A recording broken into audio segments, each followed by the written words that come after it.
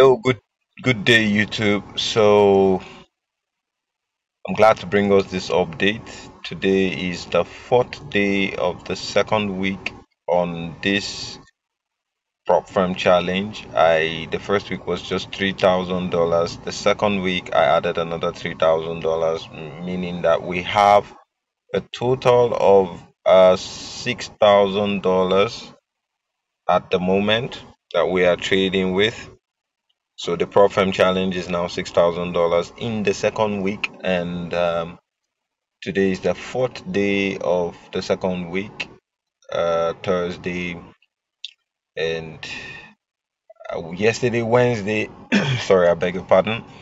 I didn't take any trades yesterday. I decided to take a break, but today I came back to take another trade now, and I just took a trade on USD JPY.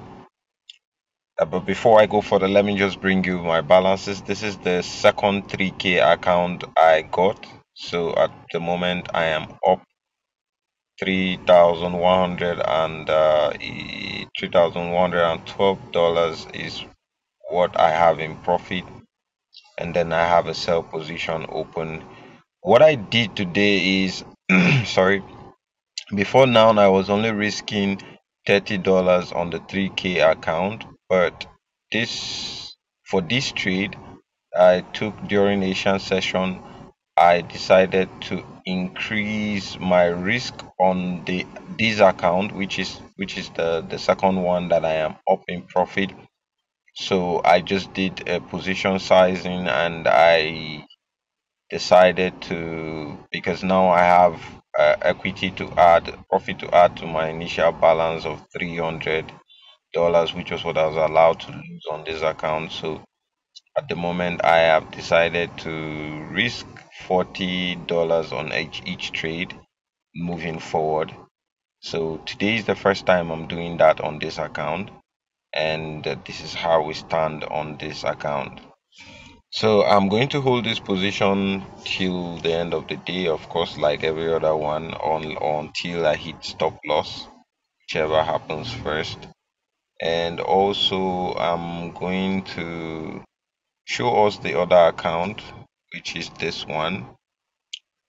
Great. So this is the one that I got initially. I got into serious drawdown, but this is how I stand in my balances. These are the trades I've taken so far. I had a losing streak of 5 trades in one day, which was basically because I went against my own trading rules. Also, I had two trades coming up, losses on the second after that day, and those two trades, if you notice, this is Euro USD, which is not also what I am supposed to trade, going against my rules again. So I think the lesson here is, when you make rules, you have to stick to the rules so that you don't miss out on any opportunity or get into drawdown on unnecessarily and then begin to chase losses. But this is how I stand on this account today. So I'm still in drawdown, but I'm $2,948 in balance and my equity floating.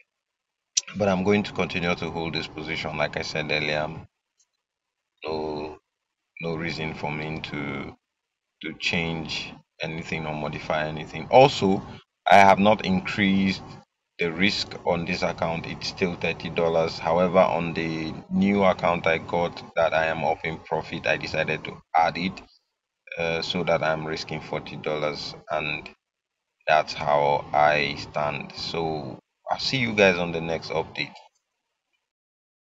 All right, hello YouTube. So I just want to bring us this quick update, and we just got stopped out of this trade, the one we took earlier. We got stopped out. Let me just quickly go to that one. So we lost about $40 on that trade, and so unfortunate, but it happens. So I'm going to accept the loss, and I'm going to open another trade. I'm to open another trade on this account. I'm looking to buy USDJP right now, but at the moment I'm still looking for a entry point. The way I'm seeing prices behaving and around this area, I may be taking a buy from somewhere here. I think I'll be taking a buy from this point. Think I'll be taking a buy from this point right there.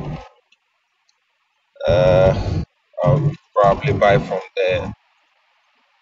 That is if I watch the market behave in a manner that tells me I'll be in profit if I do that. So I'm just going to watch the next few candles close and I'll take a trade. I'll give you an update as soon as I take a trade.